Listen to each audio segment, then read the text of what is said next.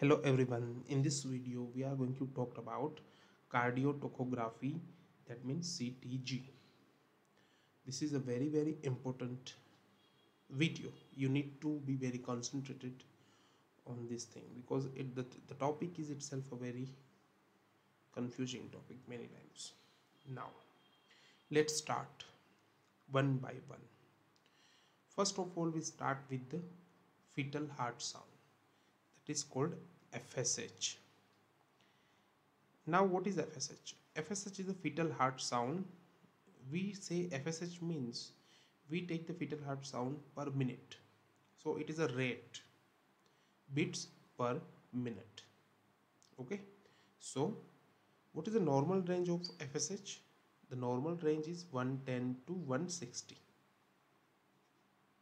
Again, you need to remember on this thing. 110 to 160 is the range per minute, normal range. Now what is a fetal bradycardia? When the fetal heart rate FSH is less than 110. Okay. Now when there is what are the conditions in which bradycardia occurs? It may be due to mild head compression of the fetus. When there is a contraction, uterine contraction, the head of the fetal head is get compressed, and because of the compression the vasovagal reflex will be there. Due to vasovagal reflex, the heart rate will go down and the bradycardia will be there. Second, if the fetal is compromised, for example fetal is very hypoxic and the CNS of the fetus is depressed, at that point of time we get bradycardia. Third thing is congenital heart block. In that case also we got bradycardia. Now when there is a tachycardia means the heart rate is more than 160. What are the reason of tachycardia? Most of the time the maternal fever is the reason of the fetal tachycardia. It may be cardiac arrhythmia, which is not very common reason. Maternal parasympathomimetics. For example, if mother has ingested atropine kind of things accidentally, it might have tachycardia. But the very common thing is fetal compromise. When there is a fetal hypoxia, initially fetal heart rate is higher because of the fetus is very anxious at that time and the reflexes are there, that's why there is a tachycardia. If this tachycardia is not treated, then again the fetal tachycardia converts into fetal bradycardia in some time. Okay. Now I have made a very simple arrangement, graphical arrangement of ECG, CTG, cardiotocography. We have two axes, X and Y axis. Now this is the time in minutes. This is 0 minute, 10 minutes and 20 minutes. You need to remember one thing. When we do when we do a CTG, we do it for 20 minutes. This is the heart rate FSH 110 to 160. Now these two lines are drawn at one at 110 and the second at 160. This gap is the normal range of heart.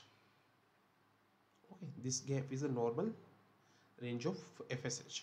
Now fetal heart rate is not steady, it is fluctuating. All the time it is fluctuating. You need to see one this thing. What is a baseline of CTG? What is a baseline? Average FSH in 20 minutes. Baseline is what? When we measure the FSH for 20 minutes, the average FSH that makes the baseline. For example, this red color line is a baseline. Okay, the baseline is at 140. It's not always 140, but in this case we have made it at 140. Now the heart rate fluctuates above and down that baseline. Now the very second important thing is beat to beat variability. That means the fluctuation of FSH from the baseline. Okay, so what it should be. What is the normal range? The normal range is 5 to 25. Means the heart rate is, the fetal heart rate is not constant. It is variable. It should be variable. I think there should be a variability of 5 to 25 beats per minute. If there is no variability, then it is abnormal. Another term you need to remember is acceleration. What is acceleration? How we define acceleration?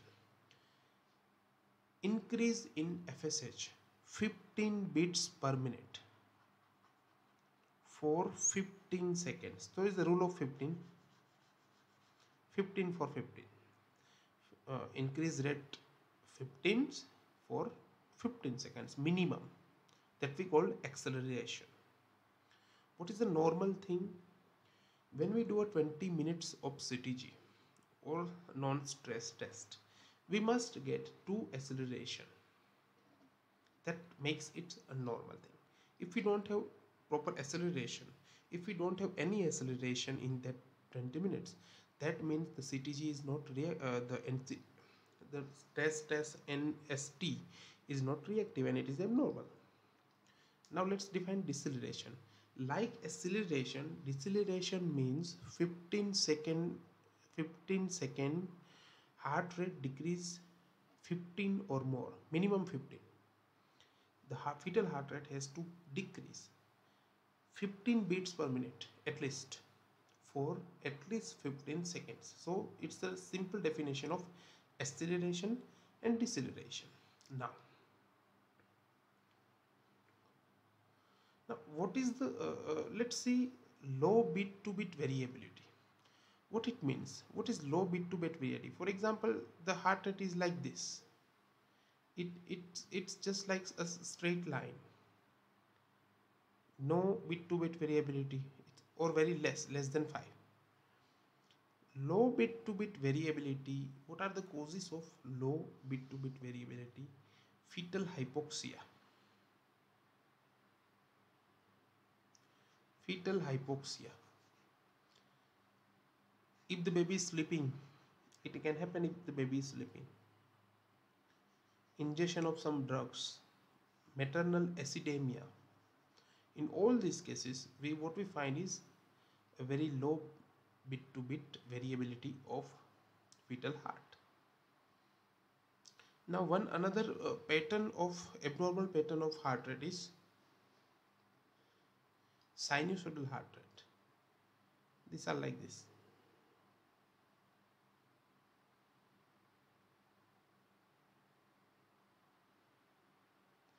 This kind of graph makes the sinusoidal heart rate.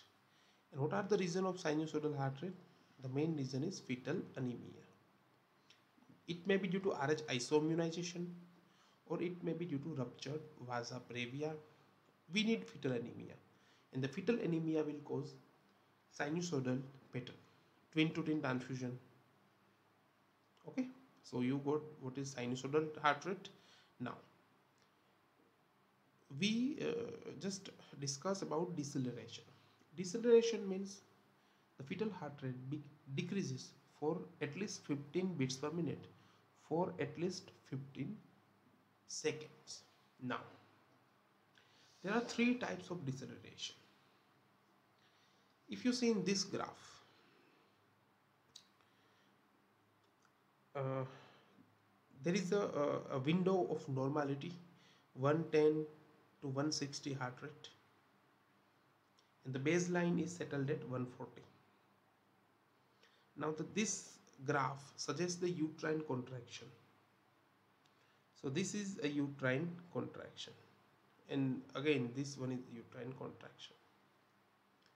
If you see the heart rate, if you see the graph of heart rate, this is definitely a deceleration. This is also definitely a deceleration. But if you see the deceleration, it coincides with the uterine contracture. When the uterus starts contracting, there is a deceleration starts, and when the uterine contraction is over, the deceleration is also over. This is a normal deceleration. It occurs due to compression of the fetal head while doing uterine contraction. Okay, so it is a very normal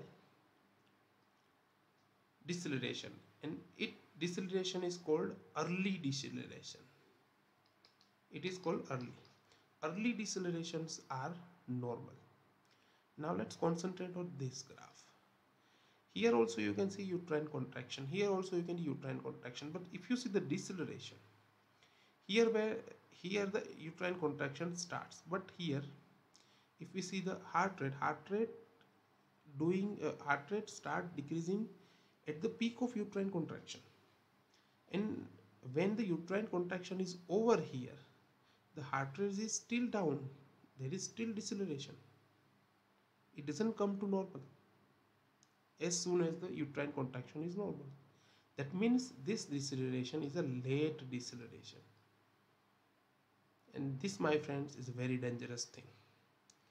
Late deceleration is very, very dangerous. It suggests you uteroplacental insufficiency.